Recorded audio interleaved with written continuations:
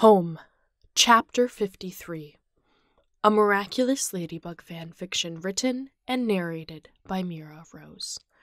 Video edited by T.S.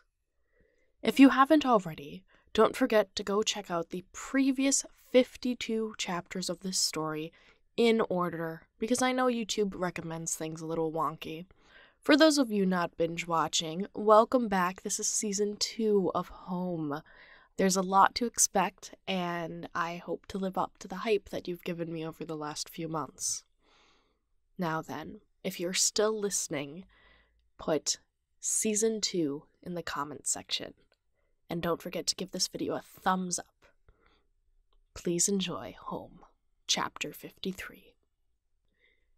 Marinette Dupang Chang. Marinette cracked an egg into the cast iron, humming to herself as the morning light filtered through the window above the kitchen sink. Her parents were downstairs doing bakery business things, so she had the floor to herself, although her father's laughs echoed up on occasion. She heard the stairs' familiar creak and didn't bother to turn around. These eggs wouldn't cook themselves, after all. "You can take off the mask, you know," she said, betting on her guest wearing it. I'd, rather keep it on, if that's all right." "But what about Plag's breakfast?" Did she want him to take the mask off? Truthfully, no. She wasn't sure she could handle seeing Adrian right now.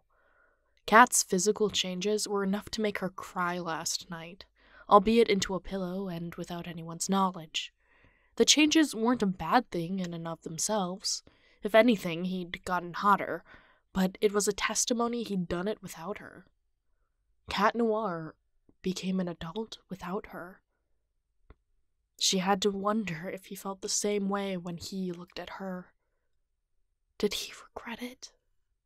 No, best not to dwell on what-ifs and should-haves.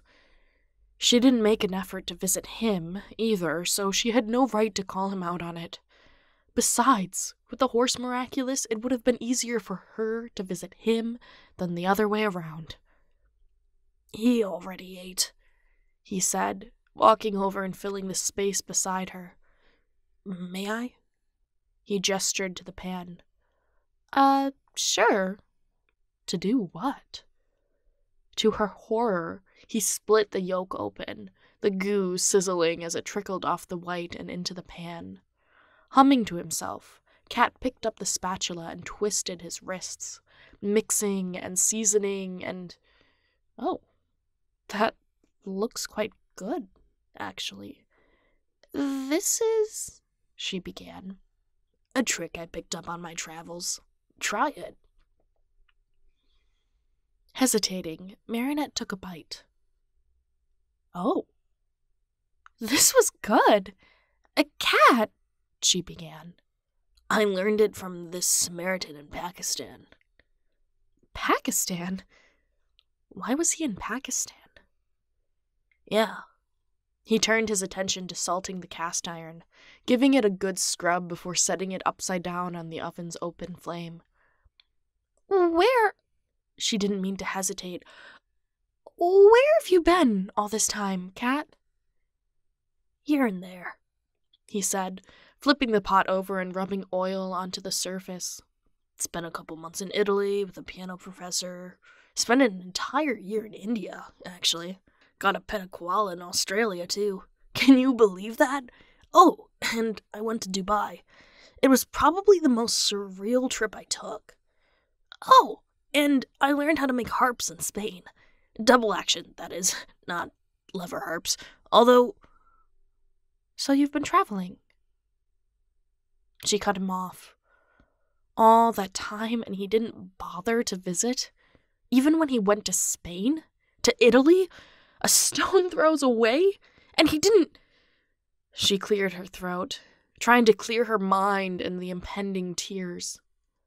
"My mom," he answered, turning his back to her. "She loves it. Traveling, that is." Well, now Marinette felt like a jerk. "Your mom?" Oh, Marinette, you'd love her. He wiped out the excess oil and opened the cupboard, a gesture that proved their former relationship. He knew where everything went. Did you... Marinette began. Did you ever... She couldn't bring herself to ask. What was that? Did you ever visit Japan? She knew he wanted to in the past, so it was a good deterrent. About that. He wrung his hands before taking the seat across from her. That's, where I lost the Miraculous. The Butterfly Miraculous. Yeah, the Butterfly Miraculous. She stared him down over her mug of orange juice. So? What happened? Cat shifted in his seat. I started the night in Tokyo, but... So you lost it in Japan? Well, I, woke up next to a cow. Oh. That's a bit of a plot twist. In what country? Still Japan. Cat raised his hands like he was meditating. Hokkaido. So you lost it somewhere between Tokyo and Hokkaido? Yep. Did you give it away drunk or something? No! Cat just about yelled, protesting. I don't drink. He crossed his arms. And I don't know. So you went to bed in Tokyo and woke up in Hokkaido? He sucked his teeth.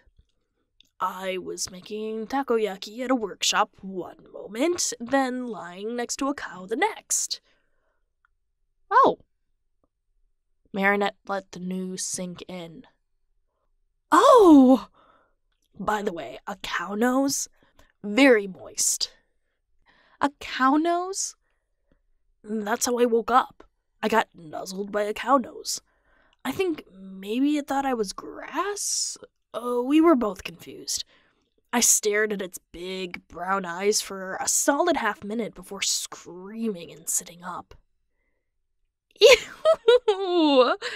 Marinette laughed, flinching at the thought. Seriously?